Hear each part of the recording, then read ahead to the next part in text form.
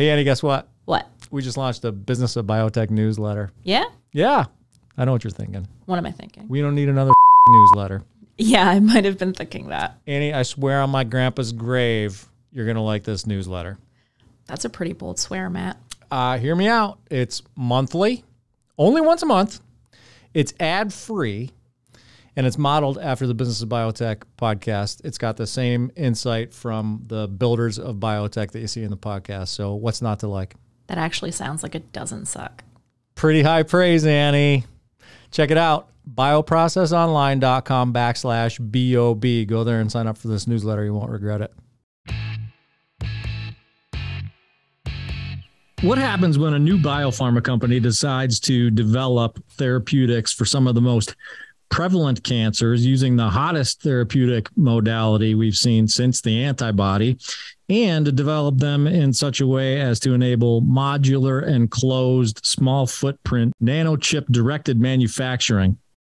Well, that company gets a lot of attention for the nut it's trying to crack, and such is the case with the aptly named Nutcracker Therapeutics, which aims to address HPV-driven tumors, T-cell lymphoma, and genitourinary tumors using RNA therapeutics. Earlier this year, Nutcracker landed a $167 million Series C to further its work. And for nearly a year now, one of the people responsible for guiding that work is Dr. Geoff Nosrati, Chief Business Officer at Nutcracker. On today's show, we're going to get to know Dr. Nosrati. We're going to get to learn about Nutcracker's therapeutic approach, its unique manufacturing strategy, and how that manufacturing strategy maps to the success of the business. Dr. Nosrati, welcome to the show. Thanks very much. Happy to be here. I'm happy to have you. And I'm super excited to learn about what you guys are doing in this very hot area of biotech, and also to affect the lives of patients and an increasingly large number of patients in this HPV-driven cancer arena. But before we get into some of those conversations, I want to get to know you a little bit better. One of the things that jumps out at me when I look at your, the evolution of your career, is that you started out as a scientist, earning your Ph.D. in biochemistry and molecular biology. So you came out of your PhD work, did some work as a scientist, went to McKinsey, and it seems like it all kind of shifted to strategy and business development kind of focused work after McKinsey. So tell us about that pivot. Sure. So actually, to clarify, I went straight from grad school to McKinsey. So all of my lab work as a scientist was actually before I returned to grad school. Mm-hmm.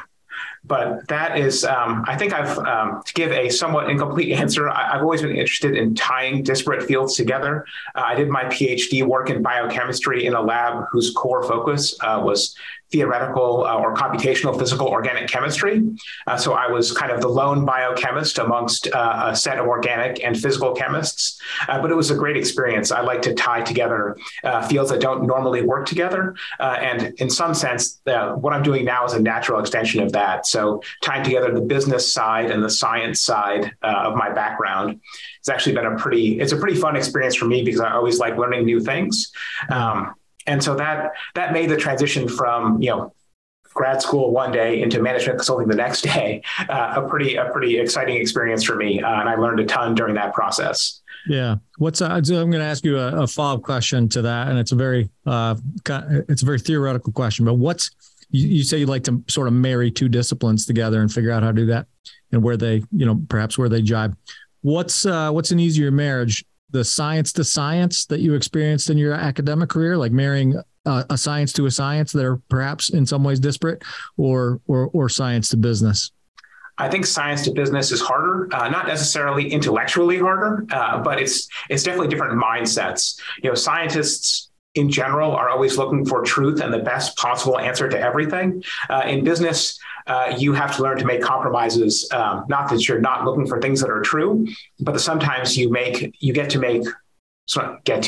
to make decisions based on very incomplete data, which is pretty unsatisfying scientifically. But there are, as you get further and further away from the lab, the definitive answers to questions melt away, and you end up making probabilistic bets a lot of the time. And that's something that if you want to be on the business side, you need to get comfortable with because certainty is rare in making business decisions. Yeah, I can imagine that can be difficult for some folks who were brought up in the scientific cloth.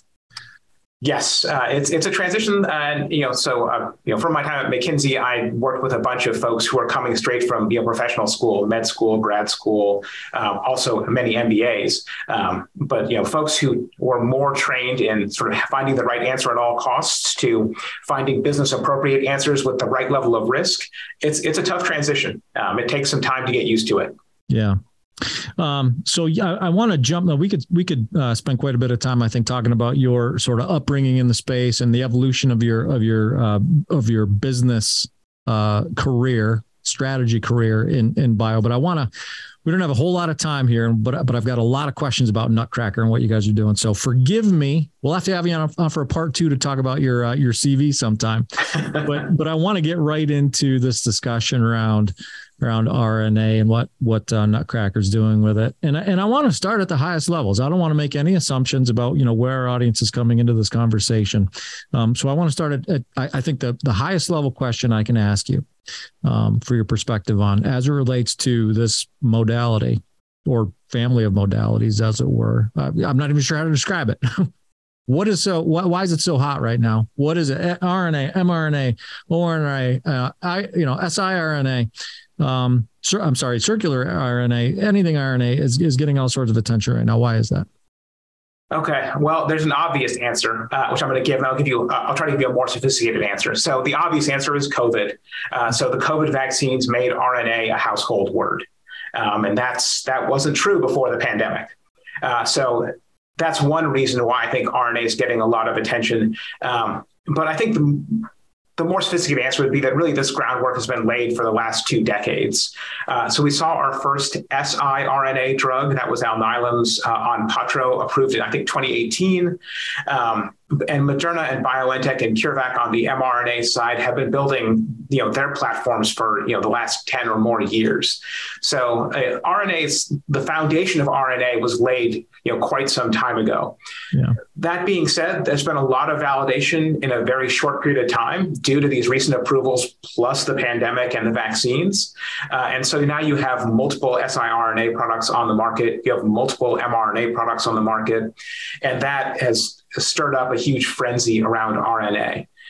The other thing that makes RNA so complex, as you pointed out, is there's a lot of ways to go after RNA as medicine. Mm-hmm. So there's RNA as a therapeutic, and that's what siRNA is, right? The RNA itself is the drug that acts on the body. Yeah. There's mRNA-based drugs where the RNA encodes the therapy. That would be how the vaccines work. And then finally, there are small molecule, or let's say molecular modifiers or modulators of RNA. And there's other companies going after that approach. So it spawned a whole host of therapeutic approaches to RNA, whether you're using the RNA as the drug itself, the RNA to encode the drug, or you're using other molecules to affect RNA.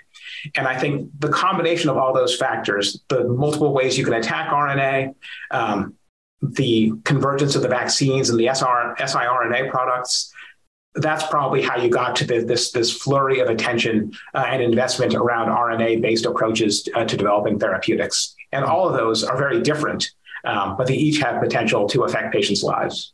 Yeah.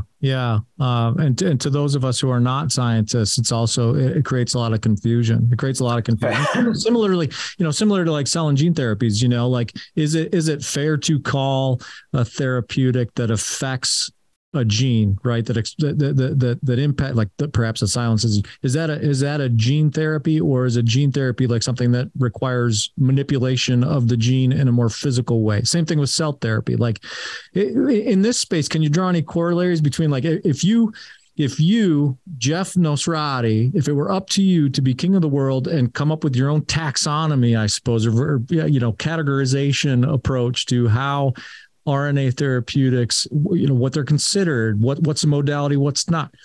What would you take beyond that? This is a total question out of left field. That's true. And if I get to be king of the world, I hope to do a lot more than that. But the one thing I get to do as king is, I think the classification I put forth is the right way to think about RNA medicines. And they're all very different. So when you talk about RNA-based medicines, it's important to talk about, again, is the RNA the drug? Mm-hmm. Is the RNA encoding the drug? Or are we looking to modulate RNA with some other type of molecule?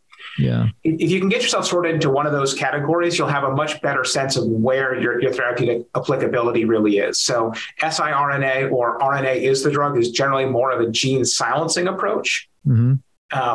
mRNA as, RNA is the coding entity for the drug. Then you're generally using RNA as a tool to produce a therapeutic protein. And that protein could be an antigen, as it is in the case of the spike vaccines, or it could be something else. Though that can also be a therapeutic approach that makes sense. Yeah. And then there's small molecules to affect RNA. Then it can make RNA more or less stable. It can make it, it can turn on genes or turn off genes by stabilizing or destabilizing RNA. Yeah. Once you sort of know what flavor of RNA you're working with, you'll have a much better sense of the types of things you might do with it. And that gives you at least some handle on how to manage this. So circular RNA, for example, just like linear mRNA, is generally used for protein production. So that's RNA encodes the drug. And so if you can put something into one of those three buckets, you'll at least have a reasonable sense of the types of drugs you're talking about and how they're intended to work. I like that. I appreciate that too, that education. Which of those three buckets is Nutcracker working in? So we are in the second bucket. We are in the RNA encodes the drug. So we are generally interested in using RNA to create therapeutic proteins to exert an effect on the body.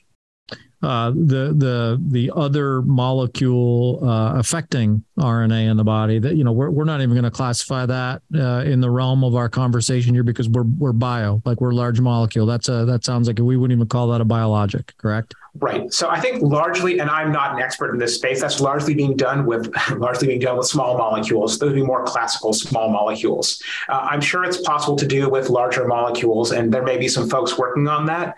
I don't track that space nearly as closely as I do the RNA encodes the therapeutic space. Yeah, totally fair. Okay. So I want to get to know Nutcracker's approach a little bit more closely. So the way I'm going to do that is I'm going to pick apart some of your own verbiage, right, on your website. Fair enough. Is that cool? Yep. Nutcracker has created a platform that, quote, this is Nutcracker's words, not mine, harnesses the molecular versatility of RNA to overcome clinical development bottlenecks and bring forth life-saving therapies more efficiently. The back half of that, we get that. I think to a degree you can explain, maybe in detail how so everybody wants to bring forth life-saving therapies more efficiently. But first of all, let's help me understand what the development bottlenecks around RNA are. Because I'm gonna just jam two questions into one here, like development bottlenecks. The impression that the world got as a result of what you mentioned earlier, the fact that the COVID vaccine, made RNA a household term. The impression the world got was like, the entire thing is just inherent with efficiency. Like we were able to, create a vaccine that normally would take 15 years in, a matter of months. So what kind of bottlenecks are we talking about here? I thought RNA was supposed to be this panacea for drug development efficiency. Okay. There's a lot to unpack there. Let me take these. Listen, whenever I talk to a scientist like you, the most ingratiating thing you'll find about me is my simplification of everything. So I'll come at you at 30,000 feet. Don't get mad at me. Just bring us down where we need to be. No. It's a good question. So certainly the development of the COVID vaccines was extraordinarily rapid. Part of that was due to RNA, absolutely, because of its inherent flexibility, and we'll talk about that. Part of that was because also we, as both regulatory agencies and as a society, were willing to take some risk with the development path. I think sometimes the vaccinology community prior to RNA gets unfairly characterized as being slow. Vaccine development is hard for a whole host of reasons. A vaccine is something you give to a healthy person. So the standard for safety around a vaccine is extraordinarily high in normal circumstances. And so those trials take a long time for a reason. And we really want to be assured of the fact that a vaccine is safe before it's given to a human being who is essentially healthy otherwise. other than not having immunity to whatever disease you're vaccinating against. Yeah. So definitely a lot to applaud about how RNA vaccines can be developed quickly, but it's not as though vaccinologists were holding back the field, making vaccine development slower on purpose. It's always a question when you develop a new medicine of risk-benefit ratio. Mm-hmm. In a global pandemic, unknown disease causing a lot of death around the world, it makes sense to aggressively push things through the clinic and into patients because they can benefit from that. So I don't want to criticize the vaccinologists of prior times because of the decisions they made. There's always risk in new medicines and that affects vaccine development timelines. Yeah, and my allusion to that 15-year timeline was not critical. It was just comparative, right? So I'm saying, yes, get back to this efficiency conversation around RNA. I'm looking at it going like, yep. Well, everyone sort of got the impression that the efficiency was inherent. So. As we sit today and pivoting, I want to give you the opportunity. I think I'm going to do you a favor here, pivot away from this vaccine conversation to RNA therapeutics. As it relates to RNA therapeutics, what sort of development bottlenecks do we still, does the industry generally still face? Right. So some of the nice things about RNA in terms of drug development are, well, even before you get into the clinic, it's a very efficient platform for screening a lot of different protein constructs. Mm-hmm. So you can make RNAs that encode a bunch of different proteins you want to evaluate therapeutically very quickly. So for us to make 50 to 100 or even more different constructs to evaluate for the same indication is a relatively fast procedure compared to doing it conventionally. Mm-hmm. So you get an efficiency advantage early on in discovery, just from it being able to screen rapidly and efficiently and take constructs through sort of the protein design stage, all the way through in vitro and in vivo studies in a rapid and efficient manner. So you're winning already on the discovery side. That's hugely effective because at that point you have to choose a lead candidate to move in, to move into the clinic based on that data. That works if you can get your RNA fast enough.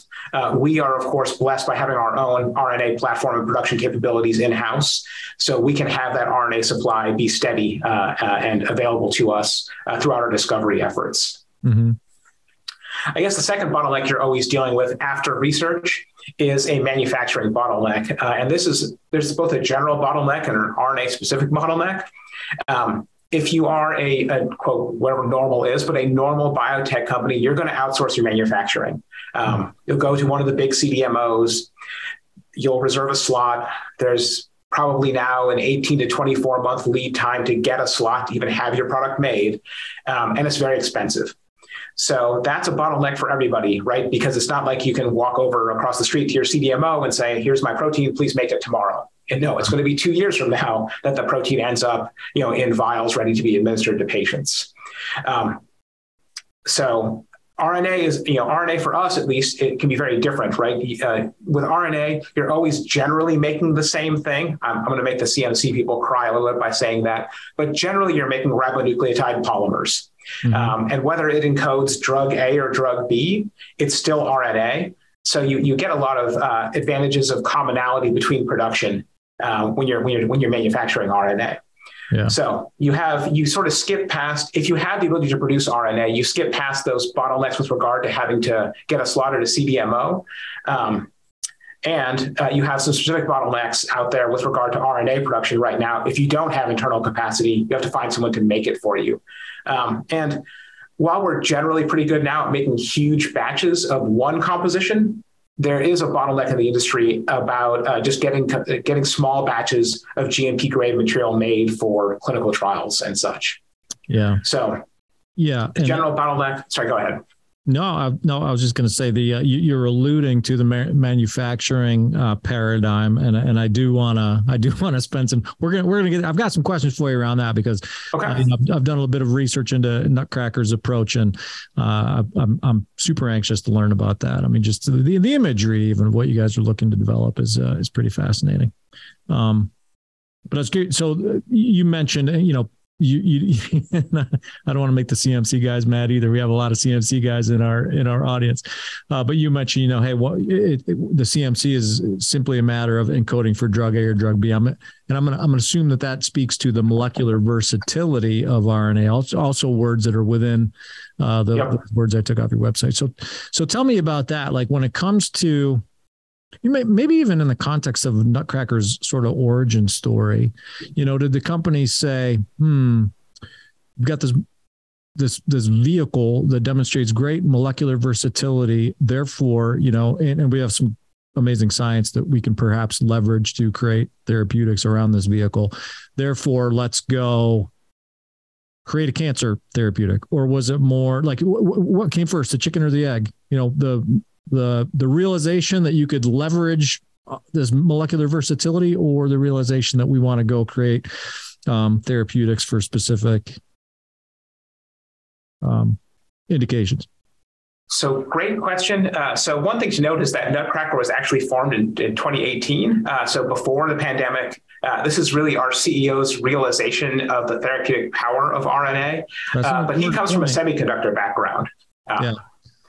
So his vision at first was really just to say, how can we make these molecules more efficiently? And so really the platform came first. And so as you invent ways to make RNA, you realize all the things that are challenging about making RNA and all the problems you need to solve, including the design of the sequence, how you deliver the RNA as a therapeutic, and how you make a very unstable molecule in such a way that it can be done reliably and reproducibly and be stable enough to give to human beings. Mm-hmm. But really the platform came first, and the decision to deploy it with a therapeutic focus came a little bit later. As you decide, if you have an RNA platform, the ability to make GMP grade RNA, what's the best way to turn that into a company, into a business? Yeah. And that's where the therapeutic focus came from. Interesting. Yeah. And I mean, you could probably gather from my sort of introductory monologue, looking at Nutcracker as a subject of a conversation for a podcast, I'm going like, I'm super intrigued by the indication angle. I mean, HPV head and neck cancers are just a scourge, right? And it's going to be some time before those HPV vaccines have an impact on the population of people that those head and neck cancers will affect. Sometime meaning what, 3 decades, I think is the common consensus. So there's an incredible story we could spend an hour on there, and we'll get to the indications. Incredibly intrigued, obviously, by the fact that if we put RNA on any piece of content that we produce here at Life Science Connect, it gets all sorts of attention. Right. But also this manufacturing paradigm there. You guys are your platform. And I know I'm jumping around here, Geoff. So if I'm giving you short shrift to respond on any of these specific questions, feel free to hit the rewind button. You won't offend me. But I'm gonna ask about the platform process. It's holistic, as I said, small footprint from design to fill finish under one roof. And when I say roof, it's almost like a roof of a pod, right? I'm not talking about a 300,000 foot manufacturing facility. I'm probably making a terrible verbal illustration right now, so I'll let you do it. Walk us through what this manufacturing physical footprint looks like. Yeah, happy to. And you're actually not too wrong about the size of everything. You really don't need much of a footprint to make RNA, but our platform, the manufacturing side of the platform, at least starts around the system, which we call the Nutcracker Manufacturing Unit, or NMU. If I use that acronym, that's what I mean. This is essentially a small scale system that's biochip based, microfluidically controlled, and it's designed to essentially be a closed loop system for the production of GMP grade RNA. And this system is modular, so you can change its function by swapping out the biochip. So we have a biochip focused on template production, which is the DNA you need to serve as, you might imagine, the template for RNA. You have a biochip that's based around IVT, or in vitro transcription, which would be used to produce drug substance. And then we have a biochip based around formulation, which would then put the drug substance into nanoparticles, which would then generate drug product. Mm-hmm. So that's our core technology for production of RNA is the Nutcracker Manufacturing Unit, and it's relatively small. Essentially, it fits into, you can see at least a a representative illustration of it on our website. It's basically the size of a fume hood or a biosafety cabinet. And that can be used for all the steps of manufacturing RNA. When you're striving to excel in a new arena, the best guides are the ones already doing it well. The Business of Biotech brings those voices forward to help new and emerging biopharmas turn their innovations, like mRNA and cell and gene therapies, into clinical realities. Tune in and subscribe for insights on hiring, regulatory, and other need-to-know topics for biopharma leaders. The podcast is brought to you in collaboration with Cytiva. Check out their resources at cytiva.com/emerging biotech. That's CYTIVA.com/emerging biotech. Like I said, I know I'm jumping around here, but while we're talking about this unit, why is that small physical footprint important? Like, why is that strategic for Nutcracker? What's sort of the long-term vision for that? So the key to the system is, well, there's a whole bunch of keys, but number one is scalable, so that you can run one cycle or many cycles to produce more or less RNA, because you don't always need that much RNA. Mm-hmm. You can also scale it out rather than scale it up. So when we want more capacity, we just add more machines. And those are the things, that's scalability, and being able to be either small scale or large scale is enormously important in RNA. And I'll give you an example of why. So at least in the clinic so far, most RNA doses are extremely small. Yeah. So the vaccine doses range from 30 micrograms for the Pfizer vaccine to 100 micrograms for the Pfizer vaccine. And if you compare that to classical biologics, let's take a very well-known biologic, Keytruda, pembrolizumab, Merck's anti-PD-1 drug. That's typically dosed flat at 200 milligrams. So a gram of material is 5 doses. A gram of RNA for Moderna is 10,000 doses, or 33,000 doses for the Pfizer vaccine. So for clinical trials, having a gram of material is a ton of material. Like, you don't need that much. So having scalable production that is right-sized is really important in RNA. And it's just, in general, there's a few exceptions to this, much, much smaller scale than any sort of conventional biologic production because of the nature of RNA itself. Mm-hmm. So being able to be small or big, to vary your lot sizes, to vary your production capacity by adding or subtracting machines, is really, really important. And that's part of the power of the platform, is its scalability, the scale out rather than scale up model. Yeah. What about if I look at the footprint of this unit, I think it's hard for my mind not to go to, oh, that looks mobile. Like could be a mobility play here. Are we talking like the potential to develop and manufacture off-site? Are we talking about the ability to make these things portable to serve, in communities or perhaps geographies that don't have access to great big GMP facilities for other therapeutics? Is that part of the plan, or is it more like, hey, right now we're talking about keeping these things under our roof and perhaps building them out in that space? So you definitely could do things like that, if you have the right infrastructure to do so. So they are in a controlled environment. It is a GMP manufacturing facility that we operate them in. Mm-hmm. So those requirements are still going to be there. The question of distributed manufacturing is actually a pretty interesting one, and there's a rabbit hole to be gone into on this topic. A rabbit hole. Let me save you, Geoff, real quick. Before you get yourself into a PR and investor relationships nightmare by making forward-looking statements, right? No, I get it. Yeah, it as I said, it just naturally occurs to me that there is the opportunity for potentially, right, distributed manufacturing. Yeah, we've certainly thought about it, and there is an opportunity, just because you don't need a 500,000 square foot facility to make RNA. You can do it on a relatively small footprint, again, because of the relatively low doses needed. You still need the ability to process your drug, do fill finish, get it into vials, distribute it to people, keep it cold so it doesn't degrade too rapidly. Those things are a challenge in general for drugs, but the space you need to make RNA is much, much smaller than conventional therapeutics. Yeah, very good. All right. I'm going to let you choose your own adventure because I'm at a juncture in this conversation where I could go either way. Do you want to talk about your sizable Series C and what you're going to do with that and what it's fueling right now and into the near future? Or do you want to talk about those indications that I mentioned HPV related head and neck cancers? There are others. I think so let me see if I can remember. There was I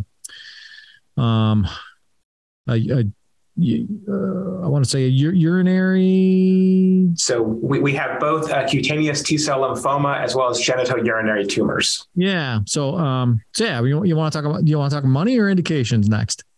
I'll say a few words about money, just if for no other reason than to acknowledge our terrific investors who we very much appreciate. Yeah, of course. So just to touch on that, I think you mentioned it briefly. Do you have questions directly, or should I just speak to it? You speak to it. If I have follow-up questions, I'll let you know. But yeah, I did mention 167 million, I think, Series C, just springtime, was it? Yeah, we announced it then. So we are fortunate to have some outstanding investors. Our lead investor is Arch Venture Partners. Really, it's through Bob Nelson's help that we were able to put together this very nice fundraise. And we're certainly appreciative of their support. I think Nutcracker is kind of emblematic of the types of bets that Arch likes to make. And so we're very happy to be part of that family. The keys to making this work, I like to think that we have extraordinarily compelling technology in terms of the platform itself. Again, we have this end-to-end RNA platform. We have the capability to design RNA. We have our own nanoparticle-based delivery vehicle technology, and we have the Nutcracker manufacturing unit systems that I just spoke about. Mm-hmm. So that platform play is in itself, I'd like to think, extremely compelling. And then on top of that, we have the therapeutics.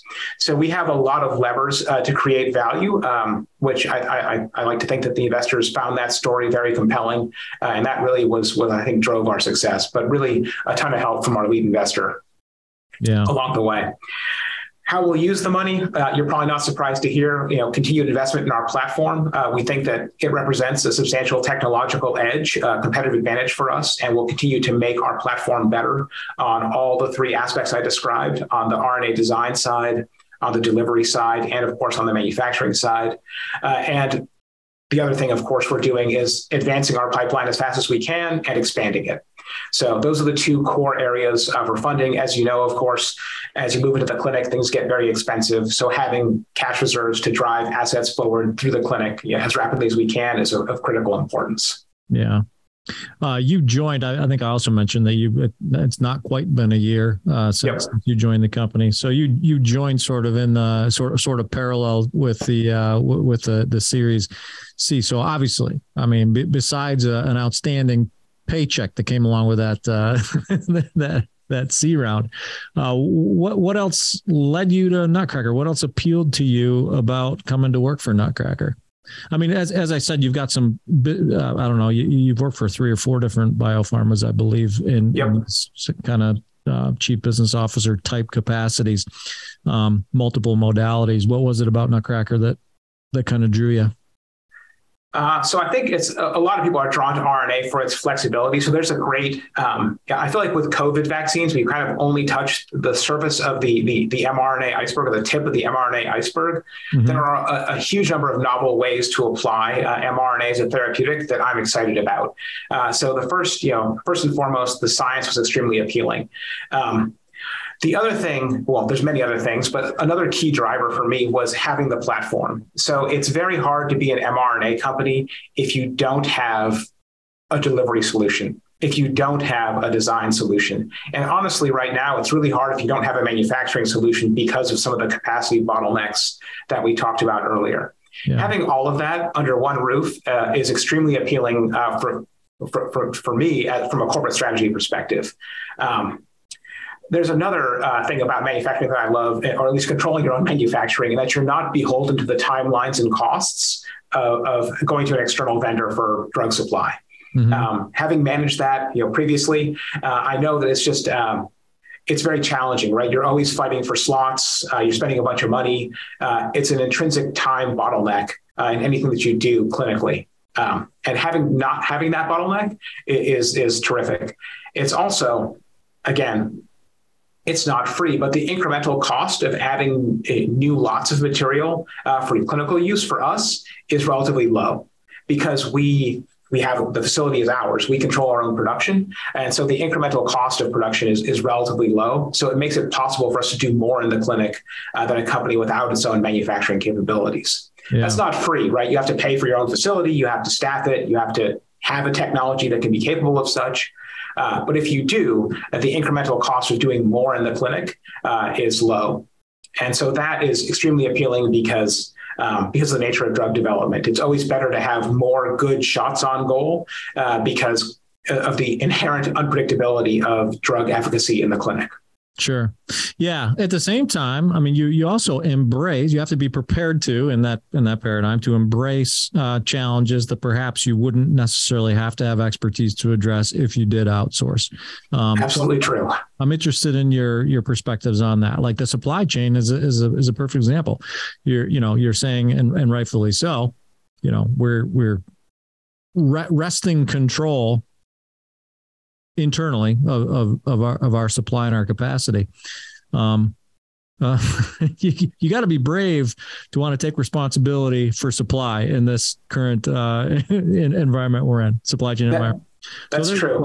I mean, the question is like, what did Nutcracker have to do to girder itself to say, you know what? Yeah, we're gonna accept responsibility even in this very fickle and difficult to manage supply scenario that we're in?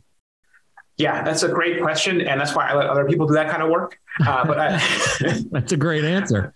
But more seriously, I think, one of the other applications for the Series C was to bring in, more to fill out the leadership team. One of the best things that we've done is hire our Chief Operating Officer, John Steubenrock, who has an extensive background in manufacturing. He's been at multiple big pharmas, done biologics, small molecules. Having someone with 20 plus years of experience in running manufacturing facilities with that type of deep CMC expertise that spans manufacturing, quality, supply chain has been critical for us. And having that in-house, I think, is what makes us confident that his team can manage those sorts of risks. Now, nobody is immune to them. Big pharma gets hit by them. Small biotechs get hit by them. But having the experience in-house to manage that type of risk, that's how we manage it. I'm certainly no expert in supply chain, but I know people. We have people who are on the team, and that's how we're managing that risk. Yeah. No, I didn't expect to. Yeah, I didn't expect you to give me a detailed formulaic plan to triple supply, redundant supply and that kind of thing. But yeah, as Chief Business Officer, some of that certainly rolls up to you too. If there's no supply to develop material, the CBO is probably going to hear about it. So yes. Yes.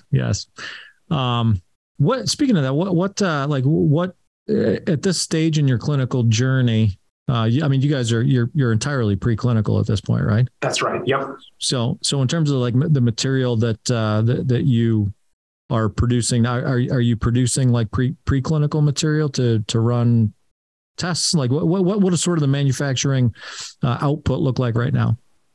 So we produce a variety of materials. Some of them, as you mentioned, are preclinical, meant for use by our research team for evaluation of potential candidates, for doing certain types of experiments to characterize the performance of RNA. We certainly do that. We also have our own in-house GMP facility, which I mentioned previously. Yeah. And right now, what that facility is doing essentially is gearing up to supply our GLP tox studies. Mm-hmm. So those will occur next year in advance of the start of our first product entering the clinic in the second half of next year. Yeah. So that's most of our capacity right now is most of it's doing all the prep runs to be ready for GLP tox manufacturing, and then we have a certain amount allocated for research production just to continue to fuel the pipeline and understand our therapeutics. Yeah. Awesome. All right. So I like, as I said, I do want to get to those indications. And you did a great job kind of lining up for me, like, that this was a platform company prior to sort of becoming a pipeline development company. So what, once that platform was realized and the potential was realized, what was it that sort of led Nutcracker down the indication paths that it's gone down? So it's a good question with a complicated answer, and it's different for each of the indications. So one of the things that we love about RNA is the ability to combine multiple drug substances into a single drug product. And by that, I mean you can have multiple RNAs in a single drug, which means you can encode multiple therapeutic proteins with a single drug you give to a patient. And this is really appealing. It's especially appealing in cancer, where multiple mechanism of action attack on a tumor is probably the most effective way to fight a tumor. So that's where we started, really, around the sort of multi-component RNA therapies, which brings us to our first indication, which is really these HPV-driven tumors. Mm-hmm. So we're interested in a lot of HPV biology across sort of the pre-cancer space all the way into the metastatic space. So the lead indication for 250 or NTX-250, which is the drug we're talking about right now, will be in cervical dysplasia, which is a precancerous condition driven by HPV. And then we're also interested in potentially expanding that into things like you mentioned, head and neck cancer and cervical cancer, which are also largely or almost entirely driven by HPV infection. Mm-hmm. This is cervical dysplasia is very appealing. It's a big disease. It's a big problem. It affects a couple 100,000 women every year in the United States, plus another 300,000 or so in Europe. So it's a big problem. And again, it's pre-cancer. It has to be treated. It has a substantial risk of progressing to cancer. And the beauty, I think is the wrong word, but one of the features of the disease that make it appealing for these multimodal strategies is you can treat the disease locally. You can give the therapy locally in the cervix with the notion of destroying these precancerous lesions. But I think even more importantly with our drug is to eradicate the biological basis of the disease, which is HPV infection.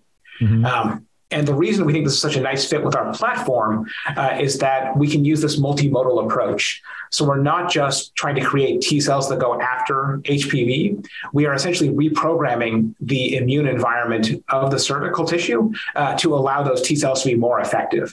And that's why we're so excited about this product in this setting, because we can do that type of local immune reprogramming and have our T cells be as effective as possible in destroying the root cause of disease, which is, as I said, HPV. Yeah. That was a lot of words. Let me pause there. Let me ask you if any questions on sort of what makes that such an appealing therapeutic approach in the setting of these of cervical dysplasia.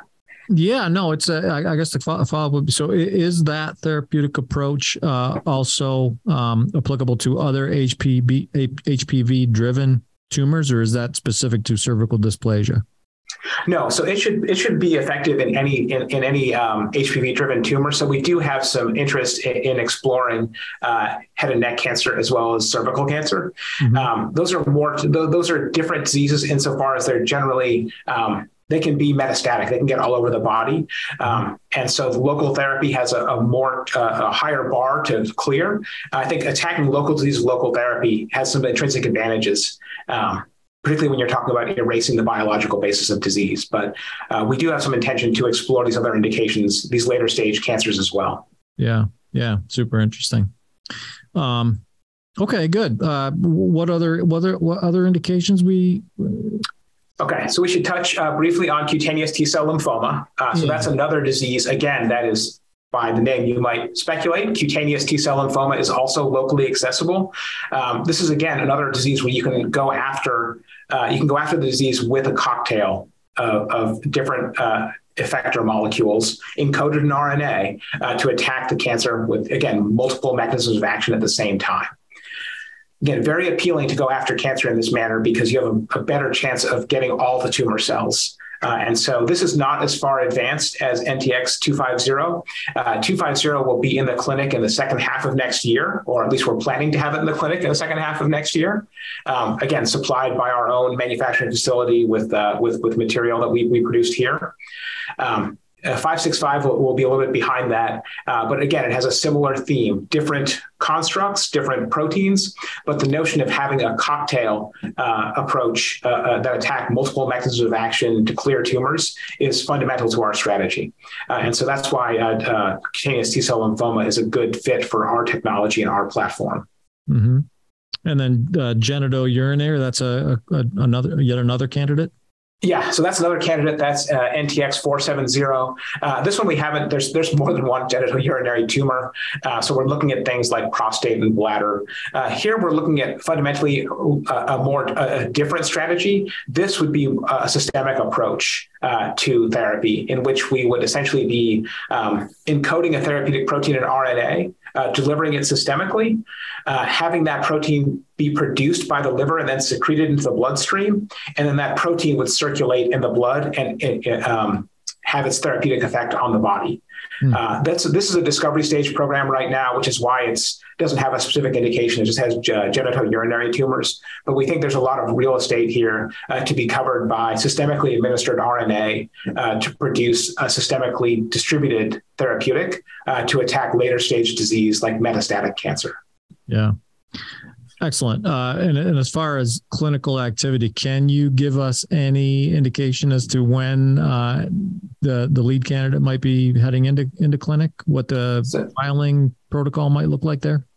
So it will be second half of 20. Well, this may be listened to in the future. So I would say second half of 2023, in which we expect to file our IND and dose our first patient. Cool. Good deal. Hopefully more than one patient in the second half of 2023. Yeah. Yeah. If enrollment timelines permit. Yeah. Second half of 2023 is a ways off from today's date. So we'll keep an eye on things. And if we need to have you back on for an update, we'll certainly do that. But we're running short on time here, Dr. Nosrati. So I just want to wrap up with a few questions around, perhaps what could stand in the way and how you're overcoming what could stand in the way. So what challenges remain, for RNA delivery vehicles? What challenges remain between now and the point where we're actively ready to leverage RNA as a therapeutic approach? And again, I know that's you pick one or two. I know it's a big question, but what are your thoughts there? Okay. Big challenges for delivery vehicles, I think by and large, is specificity of trafficking. So where does it go once you put it in the body? That's the holy grail for delivery, is to be able to have targeting.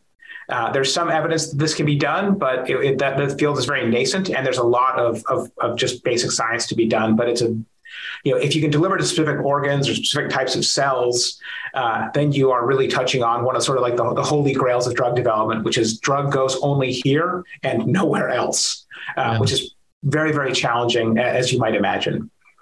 I think I don't think RNA has so many hurdles so much as we've just, as I said previously, just barely touched the tip of what's possible. So it's going to be incumbent on Nutcracker and all the other RNA companies, of which now there are many, to really start to use RNA in many, many different ways. So I think the vaccines are fantastic, and I'm delighted that they came about when they did, but there's so much more that can be done with RNA, and whether it's encoding systemically distributed proteins or encoding proteins that can't be produced conventionally, things like membrane proteins, which you could never make in a recombinant manner and use as drugs. There's a ton of real estate out there that needs to be explored using RNA as a therapeutic. And that's just the protein coding flavor of RNA, not the gene silencing version of RNA. Yeah. So that challenges out to the whole drug development community, not just for Nutcracker, but it's very exciting. Like anytime you have a modality with this level of flexibility, with the speed at which it can be developed, it's an exciting time to be in the space. For sure. It's an exciting time to be in the space. And to your point, there are a lot of players in the space. How concerning is sort of the legal atmosphere, right? Like the IP and patent protection potentially down the road. It sounds, just to a non-scientist who's not living that every day, it sounds like it's kind of the Wild West right now. So the rapid value creation that occurred around the RNA, so the RNA vaccines are some of the best-selling drugs ever made. So anytime there's that much money at stake, there's going to be some litigation in all likelihood, and that's just kind of the way it is. We think we have established a very strong IP position with regard to all of our technology, that we found spaces in the intellectual property landscape where we've been able to carve out our own unique space where we can operate. That is probably the best you can feel about where you are legally. It's a contentious area. I mean, it's not, I won't say it's at the level of, say, like where CRISPR was a couple of years ago and still is to some extent. But there's, anytime there's this much value at stake, people are going to fight over it. They're going to compete for patients in the clinic, and they're going to compete legally over intellectual property. And that's part of the cost of doing business. Yeah. Yeah. Dr. Nosrati, you've been more than patient with my questions. I know I've been bouncing all over the map during the course of this conversation. What did I bounce too quickly over? What haven't I asked you that I should have, or that you feel you'd like to spend a little bit more time on? I think you've asked all of the big questions. Trying to think if there's anything really big that we missed. I'm just pondering. Well, no, I think we had a good conversation. You definitely challenged my mental agility some, which I appreciate. And I'm glad we got to cover a wide range of topics. This is an exciting field. There's a lot of technology being developed. We're always happy to tell people about our platform, and we're excited about the potential of bringing these therapeutics to patients. Yeah. In all fairness to you, Dr. Nosrati, I'll just explain to the audience, when Dr. Nosrati references his mental agility that I'm testing, I mean, obviously he's a very smart guy, but the way some of these things come together is we have a conversation. Hey, would you like to be on the podcast? Yeah, I certainly would. What would you like to talk about? Well, here's what I'd like to talk about. And then we actually get on the podcast, and Matt doesn't do any of that questioning in any of the same order, nor does he stick to the script. He asks all sorts of follow-up questions that come out of left field and jump into his fickle brain as the discussion unfolds. That's what Dr. Nosrati is referring to in terms of mental gymnastics, and I'm very grateful to him, as I said, for having the patience to subject himself to these questions. So thank you. No, my pleasure. Yeah, we'll do it again sometime, because you guys are just getting warmed up in a super hot space that we want to pay attention to. So we'll definitely have you on again, but I thank you in the meantime for coming on now. No, as I said, my pleasure. And we're happy to come on again and chat. All right. So that's Nutcracker Therapeutics, Dr. Geoff Nosrati. I'm Matt Pillar, and this is the Business of Biotech. We're produced by Bioprocess Online in partnership with Cytiva. Cytiva's commitment to the business of biotech is on full display at cytiva.com/emergingbiotech. Check that out. Check us out at bioprocessonline.com, where I invite you to subscribe to my newsletter. And if you're enjoying conversations with innovators like Dr. Nosrati, subscribe to the pod. Give us a review. And as always, thanks for listening.